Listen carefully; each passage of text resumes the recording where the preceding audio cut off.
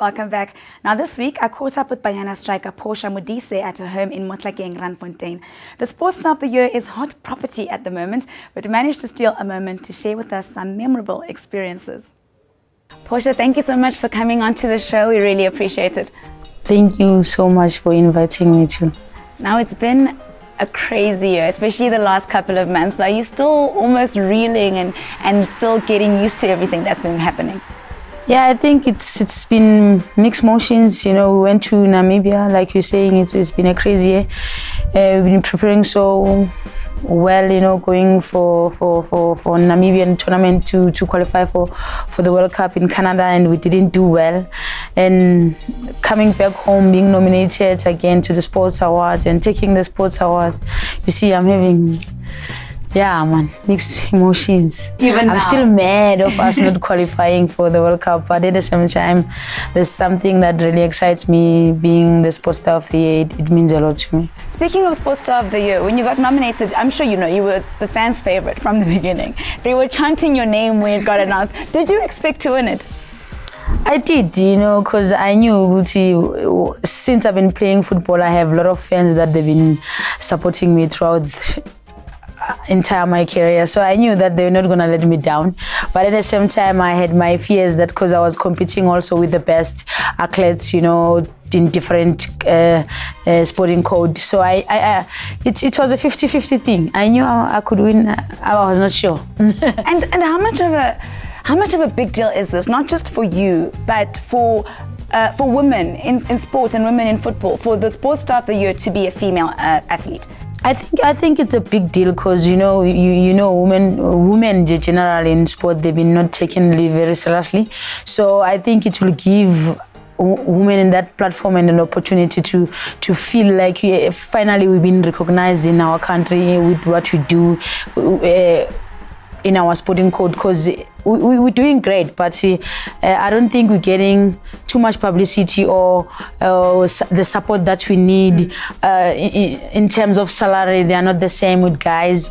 So I think if for me, taking this is also makes me to feel great, because it seems like I'm presenting all the women out there, and we really saying to the country, if men they could do it, also women they could do it. We just needed that opportunity, you know, for us to be recognized. So it is a step in the right direction then? Yes, it is, because probably, you know, me winning this award, a lot of things could change for women. We wouldn't know, but we're hoping for the best. And now everybody knows you've made quite a bit of money from these awards, and you did say that you wanted to share some of that with some charity. Have you decided on exactly how you're gonna spend the money? Or yes, I did decide how I'm gonna spend it, because I have a place where I grew up in Soweto.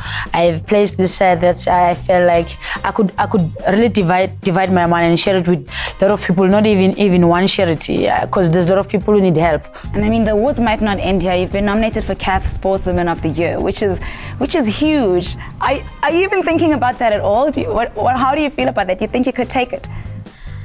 It's been my wish. I think it's been my wish since I played football. I always wanted to be a best player in Africa, so I could hang my boots in a stylish way, you know. But the reality is there are other good players, especially in Nigeria, and they've been doing well, especially in this tournament that we were playing right now in Namibia. So that one I don't know, really.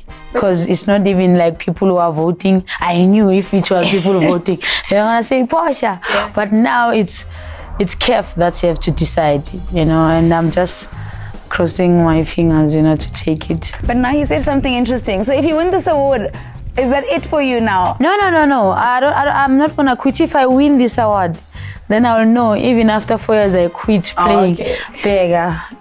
Okay, I was successful. Just want to make sure. No, I'm not gonna quit now. I still have 4 years to play. Now, you are the only African footballer, male or female, to score 100 goals for their national team. Tell me that. I mean, that is a ridiculous stat. the journey to get to 100 goals. How tough has it been? What has Portia gone through? I think I had upside downs, you know, like when you drive a car, there's always these humps that they slow you down. I think I had such situations where I could be in the national team, not being in the national team, other coaches calling me, other coaches not calling me. So it was really disturbing. But at the same time, I had this aim, I had this goal to say, no one gonna stop me, you know, playing football. I'll stop myself the day I get tired. I wouldn't allow anyone else to really decide when I have to stop with my career.